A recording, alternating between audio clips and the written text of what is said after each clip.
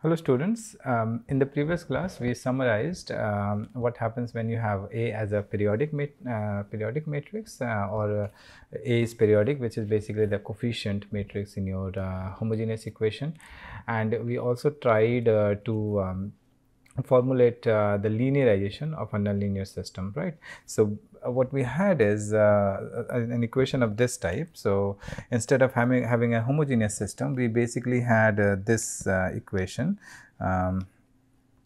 x dot equals to f of t x, and x at t0 is equals to x0. So this is our initial value problem that is given to us, and from here we sort of perturbed the initial condition and we wrote a system in terms of y, that was y dot equals to f of t comma y, and y at t1 is equals to x at t1 plus some z1, and then we take the difference and we formulated a problem where z in terms of z, and that was nothing but z dot equals to f of t comma y minus f of t comma x, and z at t1 is equals to z1. So this is the third system. So here our z is nothing but our yt minus xt. So this, right, yt minus xt, this is what we had. Okay. Now from here we said that that the asymptotic behavior of the solution of this equation can be directly linked to the asymptotic behavior of this solution, right? So in the neighborhood of the point, of course, z1 equals to 0. So this we are talking since quite few classes, that instead of looking at the original system, you formulate into a linear system, and then basically you check the stability around the stationary point or equilibrium point. So instead of talking about the stability of the original system 1, we talk about the stability of the system 3 around the point z1 equals to 0, and from in the neighborhood of the point z1 equals to 0, and that's basically how to say confirm the asymptotic stability of 1. We said that f is differentiable with respect to the second argument, that means not the t but x or y, whatever argument it has, and then we can do the expansion. So this series expansion or Taylor series expansion for a function. So that kind of expansion we can do, and we can write f of ty, we can write f of t yt is equals to f of t xt. We can write bar here, or even if we are not writing, that is fine, and then we can write j of t comma xt into z and xt, and then this is zt plus z of t zt. So after this, we are saying that these are all higher order terms which you are not writing, and J is the Jacobian matrix, which is given by is the Jacobian matrix of F, Jacobian matrix of F, and limit. So this is, let us call this as equation number 3, 4, and this is 5. And sixth one is and we are saying that limit norm of z tends to 0, norm of g t of z norm divided by norm of z is equals to 0. Let us call it as equation number 6. So basically the linearization of first this system around the solution x is obtained by truncating this after the linear term, right? So we can truncate it after the linear term and substitution of this truncated expansion into 4.3. So if we substitute this in here, so basically this and this will get cancelled, and we are left with only this term, and this one we are saying that as norm of z approaches to 0, this will actually goes to 0. So basically what we will get is, we will get z dot is equals to j of t comma xt into z, right. So, this homogeneous linear equation is of the form z dot equals to at into z, right. And from there we can its stability, if at is constant or periodic. So, we can establish the stability of this equation. So, if I if I know this at is constant or if at is periodic. So, from there we can say that whether it is stable or not, and based on this stability of this with respect to with respect to this z equation, we can go back and say that the stability of the original equation 1, and all these things can be put into a very nice theorem.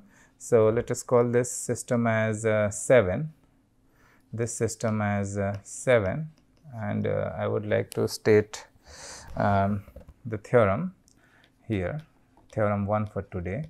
It is called as Poincare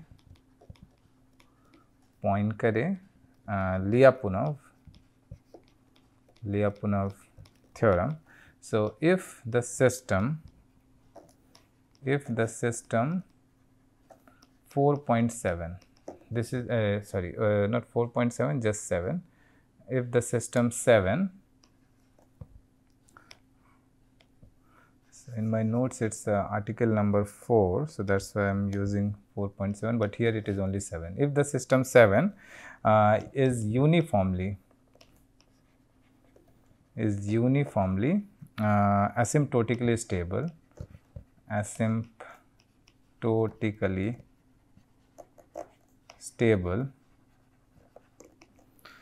and if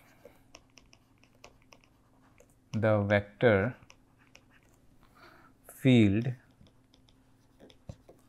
z t comma z g t comma z in 4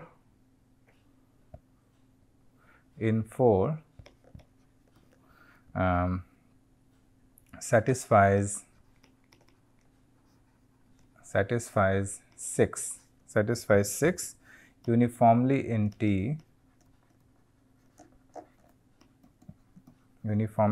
T and is moreover Lipschitz continuous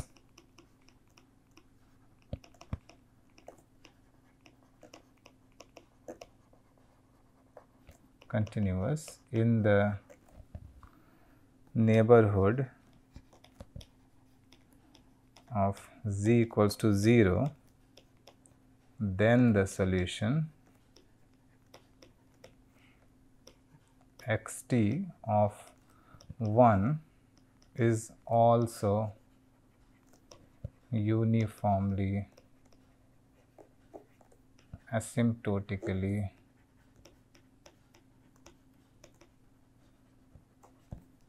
stable, right.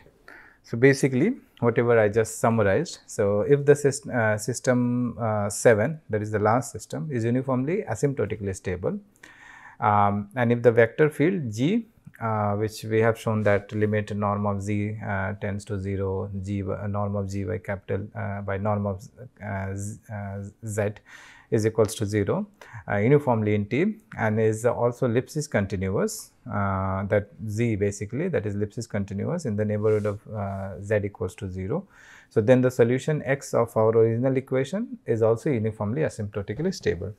The proof of this is relatively long, so we will just skip the proof, and but of course, as you can see, it has been telling us that if you have a nonlinear system, reduce it into a linear one, and then it will be just our analogous form that we are dealing with since beginning, and from there whatever asymptotic stability of your modified equation has, it will maintain the same asymptotic stability for the original system, right. And there is a small corollary that we can state here. So, small corollary or small theorems, or that we can do a follow up with corollary. So, a stationary point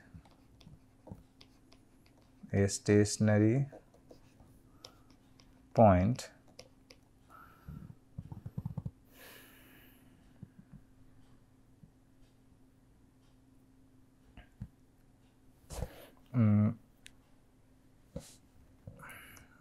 stationary point of an initial value problem is uniformly asymptotically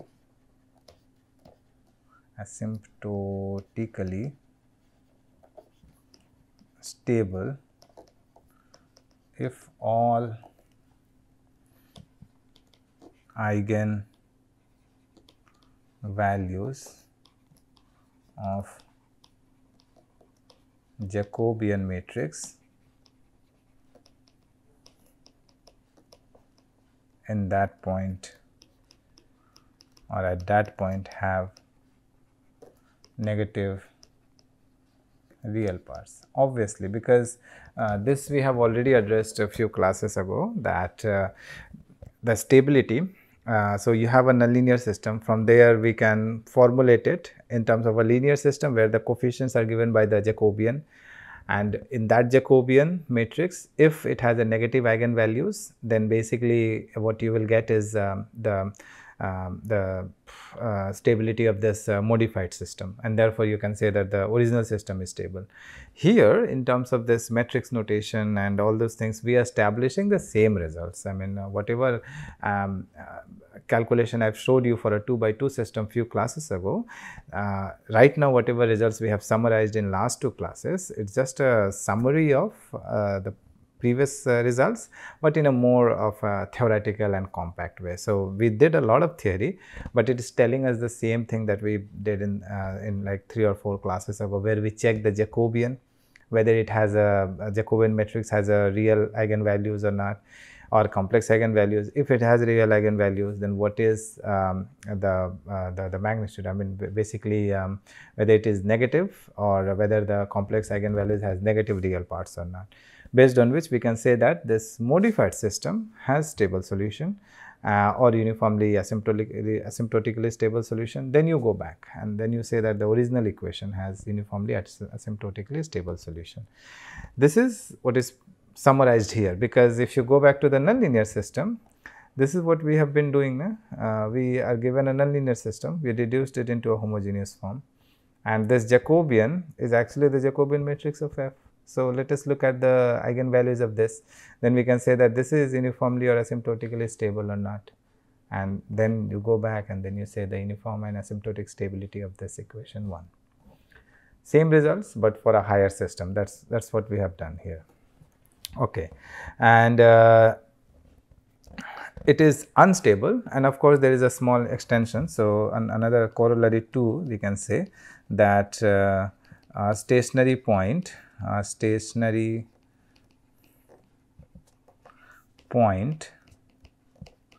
of an initial value problem is unstable if and only if is unstable if the Jacobian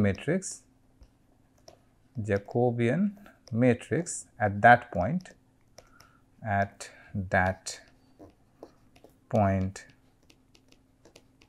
has at least one positive eigenvalue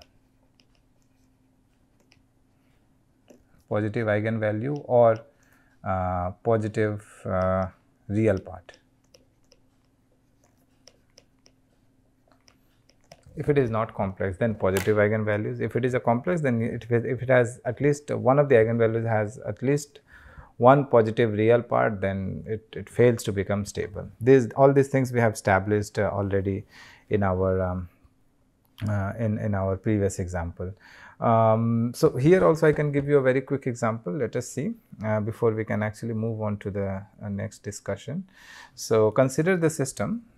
I guess it was a lot of theory since last 2 classes. So let us give one example.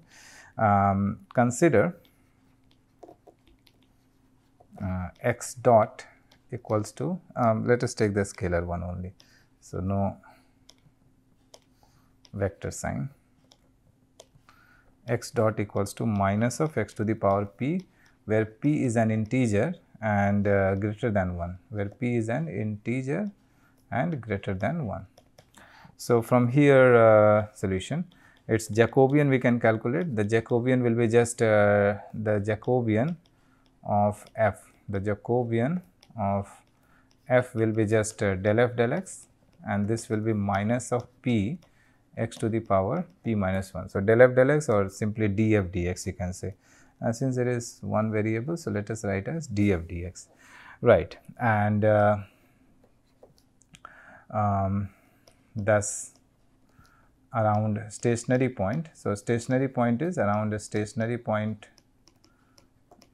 at or not around, at stationary point x equals to 0, Jacobian is also 0. Okay. And the solution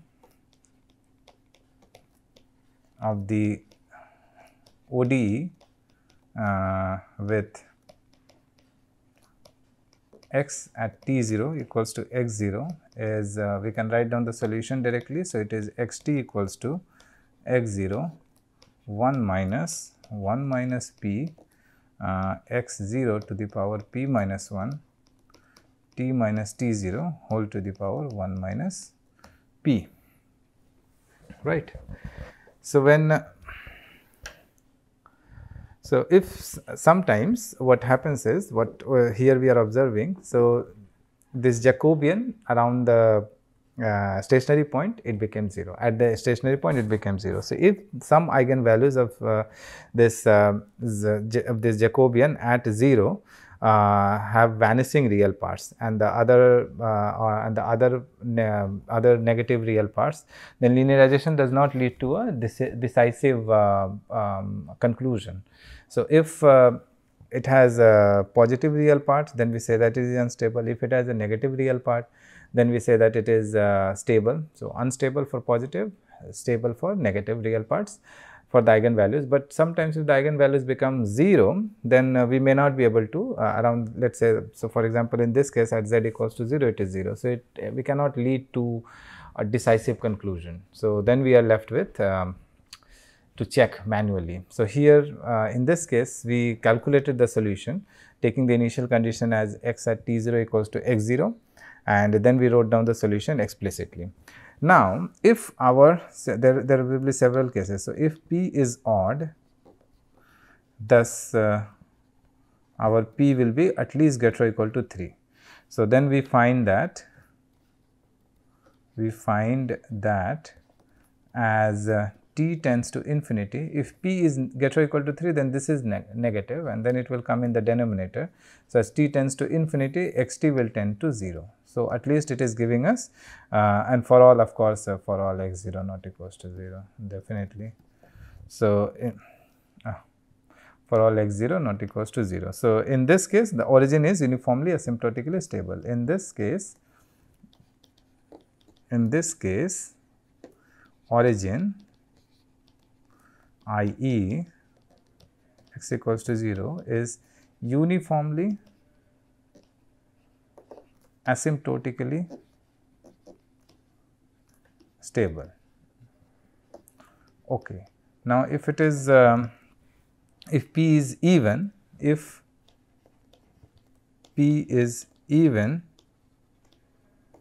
we find that for x0 less than 0, the solution has finite interval of existence. That means, after a while it will blow up. So, as t tends to infinity, the solution might tend to infinity. Finite interval of existence since or because since xt will tend to infinity if t tends to t0 plus 1 by 1 minus p x0 to the power 1 minus p. So, if t tends to this, then in that case our xt will tend to infinity, obviously, because then it will be 1 by 0. So, here the origin is unstable for even p. So, if p is even, so this shows that origin is unstable for even p's, or for unstable for p even. So, as you can see, when the eigenvalues are actually having positive real parts, then it is easy to say whether the solution is stable, whether the solution is unstable, and if it is less than 0, then the solution is stable. But when the Jacobian, when some eigenvalues of j at 0 have vanishing real parts and others negative real parts, then we cannot lead to decisive conclusion. And this particular example is testimony to that, then we have to check it manually, right? All right. Now, we will move on, and we will still deal with the nonlinear systems, but sometimes when we have the nonlinear system, we take help of something called a Lyapunov function, and this Lyapunov function actually helps us to deal with this stability issues, right. So, I will start with that. So, let us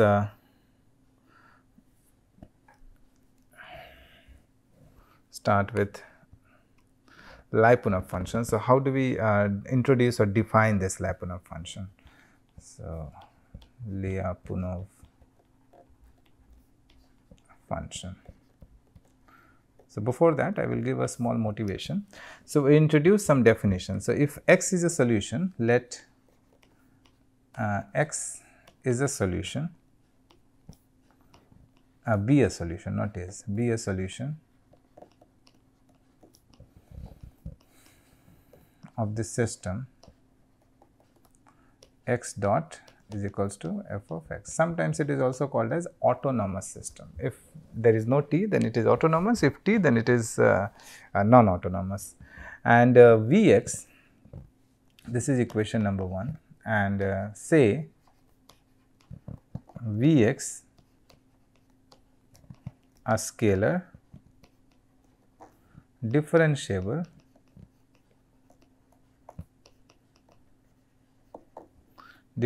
function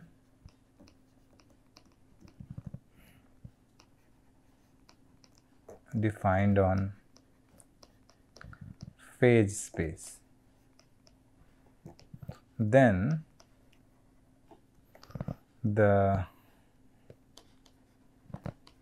total derivative of Vx is defined by, we write a little bit different notation, d of v of x, which is ddt of Vx, which is equals to dv dx dot x dot, and this is dv dx into f of x. So, this d of f v of x, basically the derivative of the scalar function v. So, sorry, v is scalar. So, why, I do not know why I put, so there should not be a vector notation. So, v is scalar, excuse me. So, v is scalar and differentiable function defined on the phase space, then the total derivative of v is basically ddt of v, which is equals to dd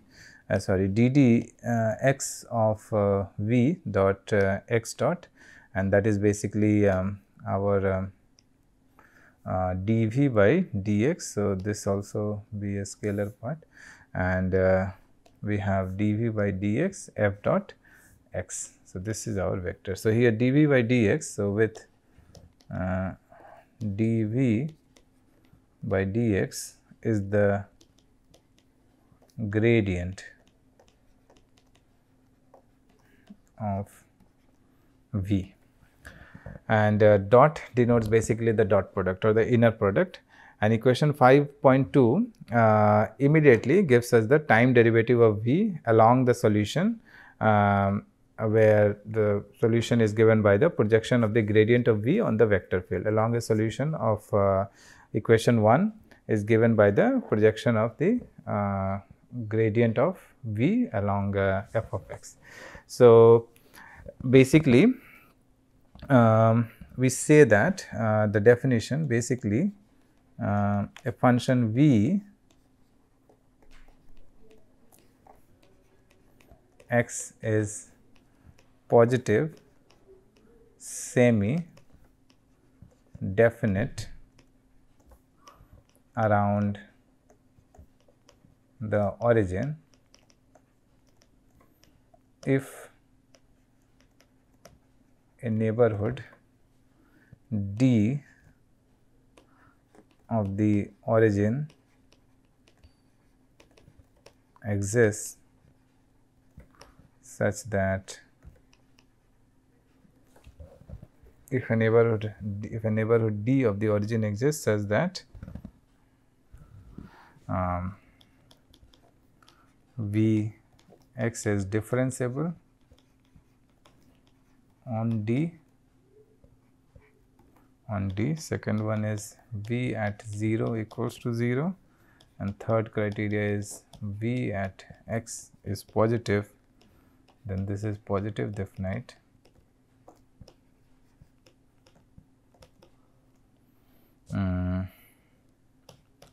Or V x is greater or equal to 0, then this is positive semi definite.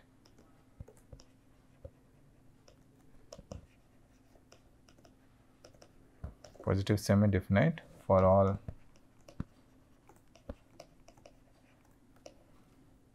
comma x not equals to 0. The positive semi definite and positive definite is similar. I mean, we can similarly define negative definite and negative semi definite. So, a function v is positive definite around the origin if there is a neighborhood D of the origin exists such that within that neighborhood f is differentiable on D, and v at 0 equals to 0 and v x is positive. Then it is positive definite. If it is greater or equal to 0, then it is positive semi definite. If it is less than 0, then it is negative definite, and if it is less or equal to 0, then it is negative semi definite. And next definition is Vx is called a Lyapunov function for a vector field f which has the origin as stationary point if a bounded neighborhood D of the origin exists such that Vx is positive definite on D, and second one is df v of x. That means this derivative of v is negative semi definite on D, right. So, it is called as Lyapunov function, this v, if v is positive definite on D and d of v of x is negative semi definite on D, and it is called as a strong Lyapunov function if 1 and 2, if this so third definition is Vx is called strong Lyapunov function, called a strong Lyapunov function if in the previous definition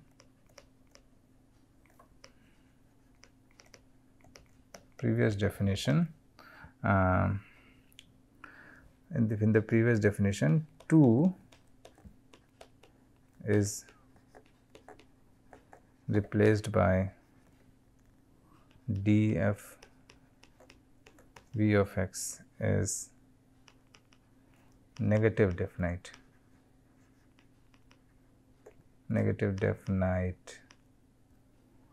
on D, right. So, these are the few definitions, and there is a small result that I would like to mention before we close off this lecture. So, theorem 3 for today: the origin is a Lyapunov stable stationary point of, what was the IVP number, of 1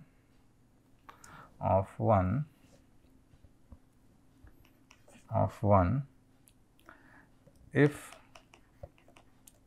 a Lyapunov function for